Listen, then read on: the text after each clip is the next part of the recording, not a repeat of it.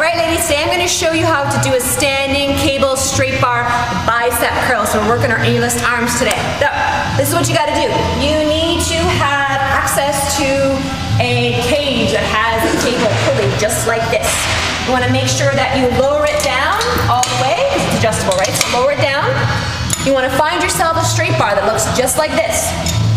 You want to clamp it in just like that.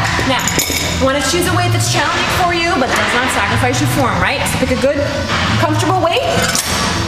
With this one, I really find what you can do so you get stronger is anchor your feet into the ground. So push through your heels, really anchor yourself, pull your waist in, roll your shoulders back, keep your chest upright, and lean back a little bit. So you don't have to be right here, standing straight.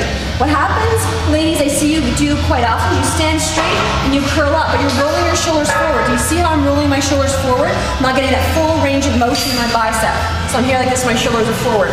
When you walk back, you've got some tension with that pulley, you roll your shoulders back, your chest is up, you lean back, you're able to get now that full range of motion into that bicep curl. So you want to lower down, 3, 2, 1, don't lock your elbows, keep a little bit of attention, curl up all the way to your chin.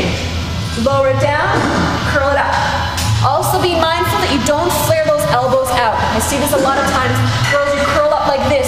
See the gap between my elbow and the side of my waist? Tuck your elbows in. So you're really isolating your bicep as you curl up. Don't roll your shoulders forward, keep everything nice and open. And that is called a standing cable straight bar bicep curl.